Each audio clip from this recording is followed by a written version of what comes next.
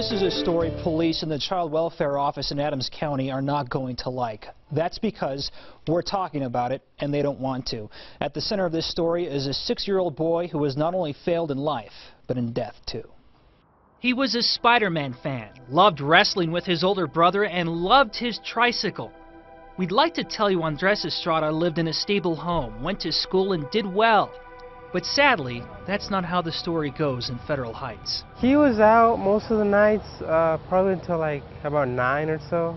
I mean, most kids were in by their home, and he was about the only kid out on the block. 9 Wants to Know found an alarming pattern of no supervision and possible neglect in this home. Social services documented 11 referrals with concerns that he was missing many days of school, showed up to class extremely dirty, and was still wearing diapers at age 6. Police dispatch reports show routine complaint calls from neighbors, even one call from a child welfare caseworker. 7 times police were told about the little boy in the street. After all the calls and all the warnings, Were we getting any calls of a possible auto theft? Andres rode his tricycle for the last time. There's an emergency. This little kid, I just stepped outside. This kid just got hit by a car. On August 24th, 2010, Andres Estrada lost his little life after he was hit by the driver of this white van. His tricycle crushed. Andres was pronounced dead in the street. The driver was found not at fault, an accident that everyone on this street saw coming. We are not child welfare experts. Maybe police and caseworkers had good reason to give Andres' mother routine breaks.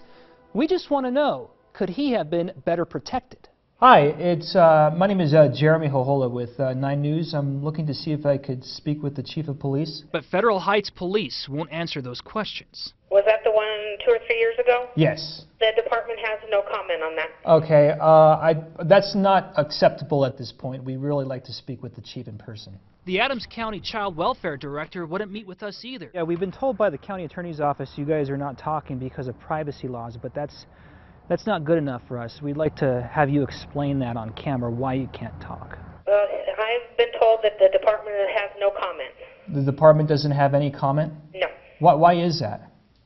Sir, I'm just a dispatcher. That's Okay. the only thing I'm going to tell you is the department has no comment, okay? I don't think confidentiality helps kids, it helps the system. Attorney Phyllis Rostenberg represented children in legal matters for several years. She's not surprised at the lack of transparency, a common theme in child welfare cases that end badly. I think invoking confidentiality and invoking the privacy laws it deflects obviously from responsibility and accountability. I don't think it serves families, I don't think it helps kids, and I think it just makes the system feel more comfortable and insulated from the accountability of what they're doing. We went looking for Andres' mother too for her side of the story.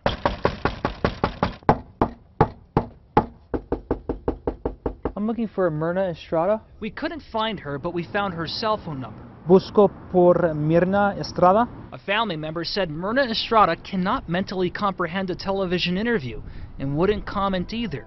Failed in life and perhaps failed in death, Andres Estrada never had a chance. Before you go, I'm going to leave a photograph of Andres Estrada here in the lobby, just to remind you of why we're putting pressure on your department for transparency in this case.